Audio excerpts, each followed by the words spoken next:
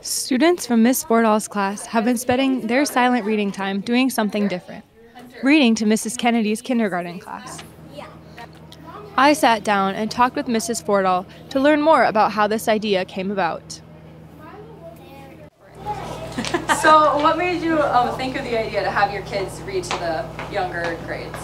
Well, some people take advantage of reading in class, others don't love it so much. So I thought it would be a really good idea to have them actually read with the kids, and that interaction between the older kids and the younger kids I thought would be really good because I've seen it, some of it in other schools and stuff. So I wanted to do that and my kids seem to really like it, so yeah. Do you think your kids were a little like shy or hesitant to read to the younger kids? Oh yeah, we have the older kids that are shy just like the younger ones, you know, scared to get together, but then Mrs. Kennedy was saying they're waving each other in the hall and that kind of thing, so it's nice to build that in the schools.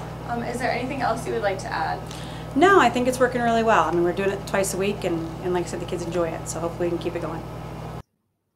I also talked with Mrs. Kennedy to see how her kindergarten students were enjoying the group reading.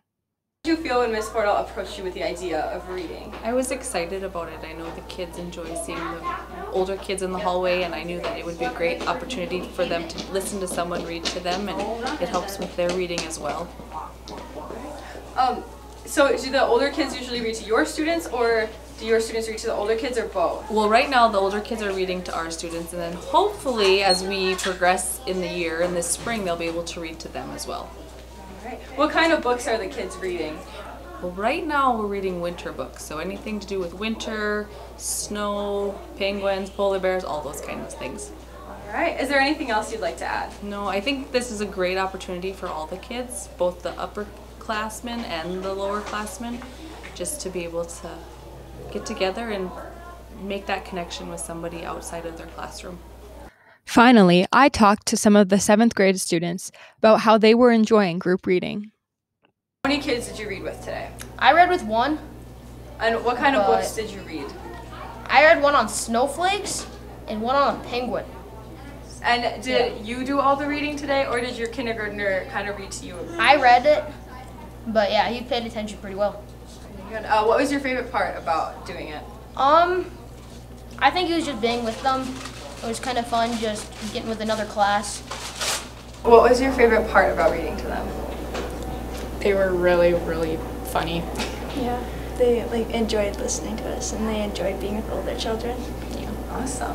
Do you think it's nice to kind of build relationships with some of the younger students? Yeah. All right. Because I was always scared of them, so. Do you think they were a little bit scared of you too? Yeah, but like, I mean, when I was their age, I was always scared of the older kids and I never got the opportunities. Awesome. Did your kids like read any to you, or did you do most of the reading? I did most of the reading.